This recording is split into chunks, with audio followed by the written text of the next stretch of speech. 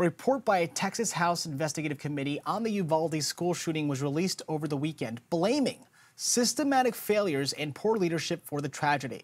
The 77-page report details how nearly 400 law enforcement officers rushed to rob elementary school in Uvalde, Texas on May 24th, but failed to confront the gunman for more than an hour. As a result, 19 students and 2 teachers were killed. Joining me now to discuss is Dorsey, retired LAPD sergeant. And Cheryl, the report says first responders lost critical momentum by treating the situation as a barricaded suspect scenario instead of an active shooting incident. Does this explain the lack of action on the officer's part, or what does it explain? Well, listen, I mean, it's a reason, but it's nonsensical because you don't have a barricaded suspect, and I don't care what they say. There was an active shooter, and there were children that were calling from within the classroom where the shooting was actually occurring, letting everyone know real time through the 911 dispatcher what was going on. And so they understand, the elected officials and certainly Police Chief Pete Arredondo, that civil liability is right around the corner, and they're going to be very mindful of the kinds of things that they say going forward.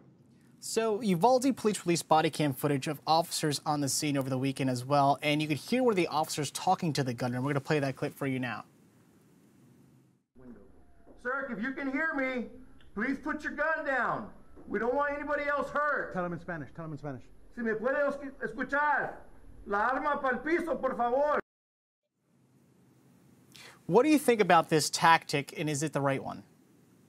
Well, let me be clear. That's not an officer. That's Police Chief Pete Arredondo, who is the incident commander on scene and in charge of managing that police shooting or that massacre that was occurring. And so what I think about is it's embarrassing. It's nonsensical. I mean, we don't negotiate with an active shooter. There were children in that classroom, and we know this to be true. Now, the police chief didn't know it. Why? Because insanely, he went into that active shooter scene without his police radios. Radios, he's also admitted, don't work inside of his school, so why would you have them? So he was unaware of what was going on. You had other officers outside who were aware of this information, but there was no way to communicate via all the different agencies that were there on scene. And so this was a colossal failure. It was a lack of leadership. It was ineptitude and unprofessionalism, if you will, on the part of the incident commander, Police Chief Pete Arredondo. And those other officers stood down in deference to the stars that he had on his shirt collar. What were so many things that could have changed during this response that you've noticed that you think may have had a different outcome? Well, the main thing is that the shooter should have been confronted. I mean, it's their policy. Police Chief Pete Arredondo wrote the policy on how to deal with an active shooter, and so they should have gone in. That's an oath that police officers take. Listen, I spent 20 years in patrol, and I know this to be true. Being hurt, injured, and losing your life is inherent to police work. And so you don't get to stand down because you're fearful. You don't get to stand down because you think you might be hurt. And this is what happened. So there was a failure on the part of many people. But I believe at the end of the day, there will probably be very little accountability. Some of these officers will have enough time and grade, including the police chief, to retire, and they won't be charged. Why? Because there's a thing called qualified immunity that protects police officers when they involve in misconduct.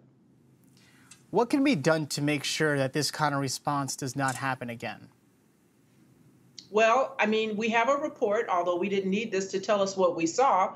But understand this, even with this report, I mean, this is a recommendation. Like most reports that come out from these independent civilian review boards, it's a recommendation. I hope that these various agencies will train their officers better. But at the end of the day, because there are so many police agencies involved, every administrator, every police chief, every sheriff has complete and total autonomy with regards to how they adjudicate administrative discipline. And I believe, since there was a police chief, Pete Arredondo, on scene, that these other officers could get something as simple as retraining.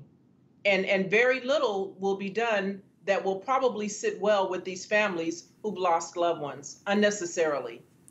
Dorsey, retired LAPD Sergeant. Cheryl, thank you so much for your expertise in joining us on our